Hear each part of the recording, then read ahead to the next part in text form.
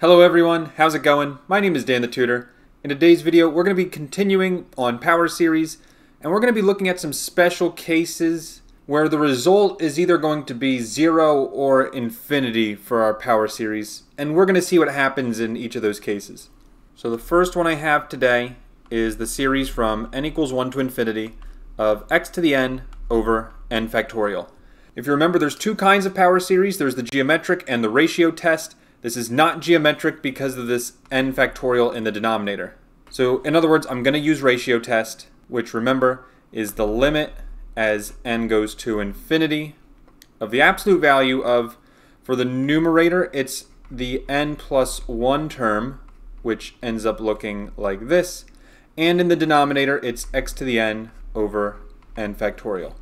What I like to do from here is I like to multiply by the reciprocal to make it easier for myself.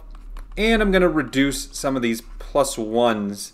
Like for instance, x to the n plus 1 can really be written as x to the n times x to the first.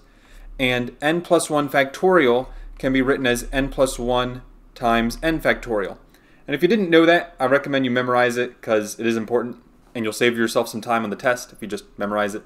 And then times the reciprocal of the denominator, meaning n factorial over x to the n, close absolute value sign. So the n factorials cancel, the x to the n's cancel, and we just get the limit as n goes to infinity of the absolute value of x over n plus 1.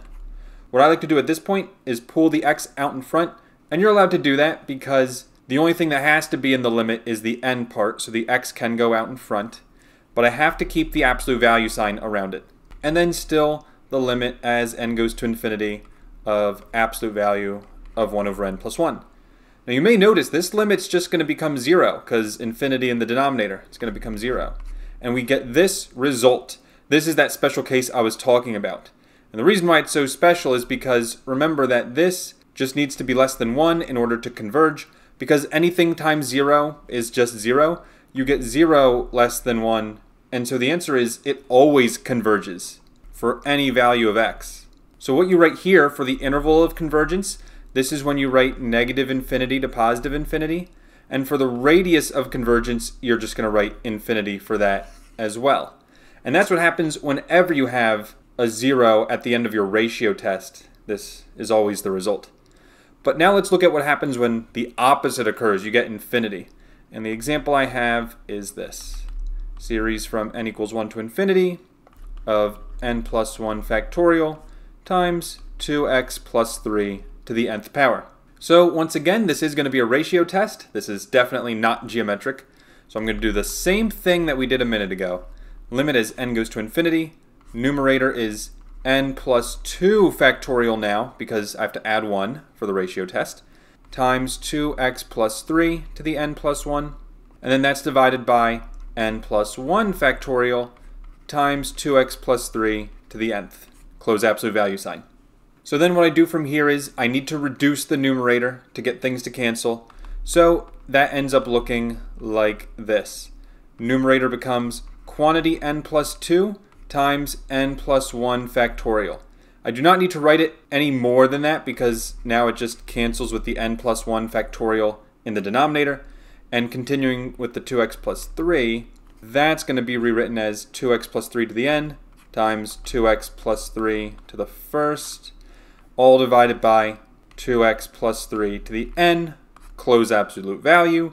The 2x plus 3 to the n cancels, and I'm just left with this. Limit n goes to infinity, absolute value. The entire denominator is gone, which is great, and I'm just left with n plus 2 times 2x plus 3.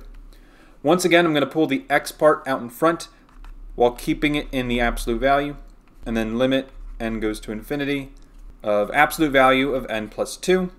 As you can see here, now we get the opposite result where this is equal to infinity. So we have 2x plus 3 times infinity. That has to be less than 1, and obviously that's never going to happen, except for one point, and that point is when this equals 0. So in other words, I got to solve for 0 here. That's my only chance of converging. So subtract 3 from both sides, divide by 2, x equals negative 3 halves. This is the only point of convergence.